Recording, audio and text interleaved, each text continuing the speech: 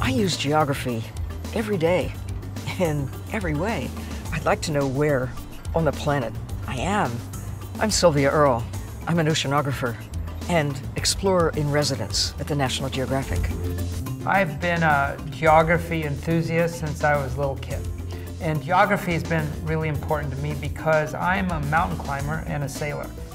My name's Ridgeway, and I run the environmental programs at the outdoor clothing company Patagonia. Geography is very close to my heart because I need it for what I do, exploring and going from country to country. I need to know where the countries are, how I get there, and how I get across the ocean. I'm Ollie Hicks. I'm an ocean rower and an adventurer. In October, I'll be leaving for 18 months to row around the world. Geography is knowing where you are, knowing the terrain, knowing the nature of things. Geography gives you a sense of place, not just for where you are, but where everything else on the planet actually is.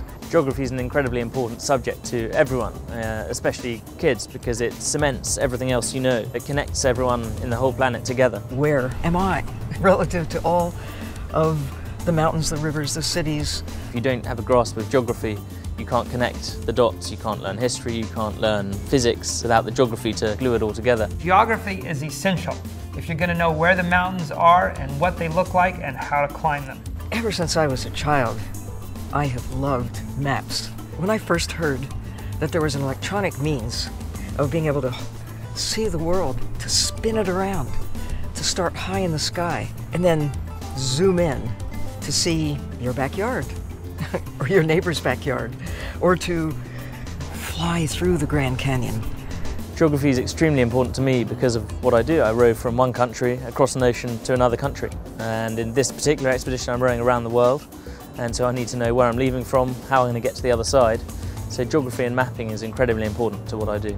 When I was only 14 years old, I wanted to be a mountain climber, and I became a mountain climber. To do that, I needed to know about the mountains, where they were, how high they were, what they looked like. Geography taught me that, and it's been a really important part of my life. As an oceanographer and explorer, I've had the joy of living underwater.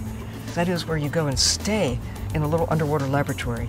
I've gone to the average depth of the ocean, about the same depth that the Titanic is on the sea floor. But now, on your cell phone, on your laptop, on your desktop, you can be connected. You too can go diving, even if it is without getting wet.